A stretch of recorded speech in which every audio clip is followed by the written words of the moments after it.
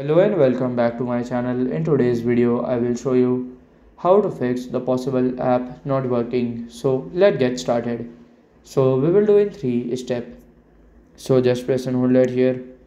Click on this I button and it will open the app info. So from here, you have to go to the storage option. Click on this clear data and then delete. Now we'll do the app update.